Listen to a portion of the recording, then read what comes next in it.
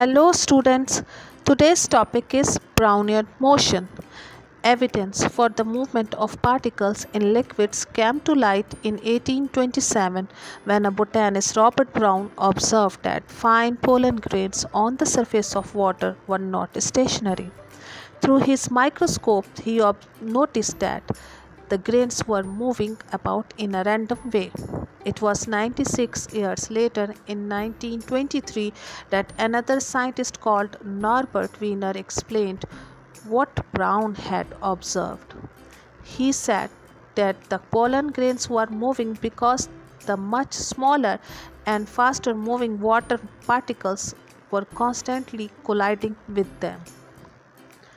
If a drop of liquid with particles suspended in it is observed under a microscope, it is seen that the particles are not at rest, but they are moving in all directions in zigzag motion.